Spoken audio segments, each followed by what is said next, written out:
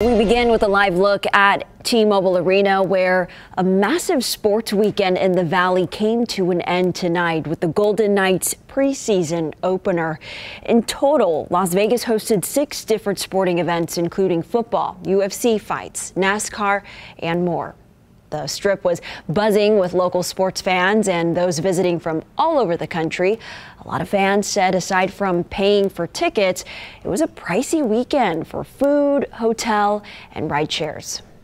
It's been pretty crazy. It was very expensive, but we had a good time. I didn't love how much money we spent, but I do think we enjoyed our weekend and made the most of it. Last night we went to the UFC fights, gambled a big, went out drinking. You know, usual stuff for Vegas. We're talking about 2 or 3 G's. ESPN said at one point today it's estimated around 200,000 fans were at Las Vegas sports venues.